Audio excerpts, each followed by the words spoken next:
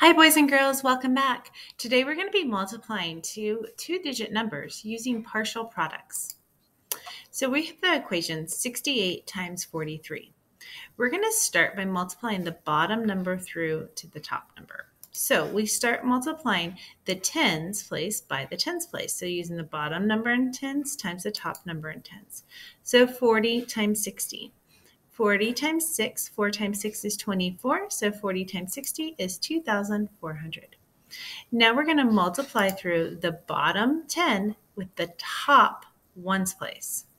So 40 times 8, 4 times 8 is 32, so 40 times 8 is 320. Now we're done with this 4 in the tens place, so now we're going to use the ones place. We're going to multiply the ones place times the tens place up top. So we have 3 times 60. 3 times 6 is 18, so 3 times 60 is 180. Now the last step is to multiply our ones place times our ones place. So I have 3 times 8 is 24.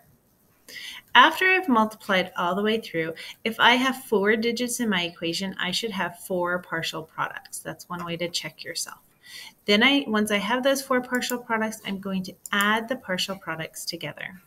So adding up, I have 4 in my ones place. 2 plus 8 is 10 plus 2 more is 12. I'll carry my 1.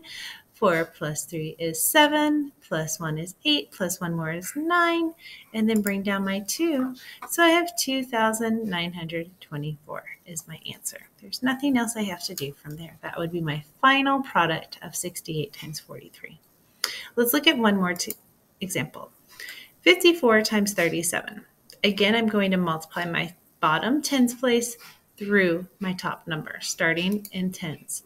So multiply my tens times tens. I have 30 times 50. 3 times 5 is 15. So 30 times 50 is 1,500. Then I'm use my tens place and multiply it times my ones place. So 30 times 4 is 120. Now I'm going to multiply my ones place on the bottom, starting up top with my tens place. So multiply my ones times my tens. 7 times 50. 7 times 5 is 35, so 7 times 50 is 350. And finally, multiplying my ones places together. Multiplying 7 times 4. 7 times 4 is 28. Now I see I have 4 partial products to go with my 4 digits, so I'm going to add those partial products together. Adding up, zeros plus 8 is 8, 2 plus 5 is 7, plus 2 more is 9, 5 plus 3 plus 1 is 9, and bring down my 1. So my final answer is 1,998. So when I'm using partial products, I want to start by adding my larger numbers so that when I'm adding, my larger numbers go at the top. We will do another example where it's similar to this, but we'll start with our smaller places with our ones place instead.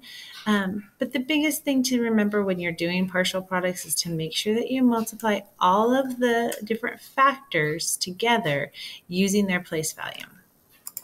I hope that you found this helpful. Please click below and subscribe for more math lessons from the Math Maniac. Have a great day.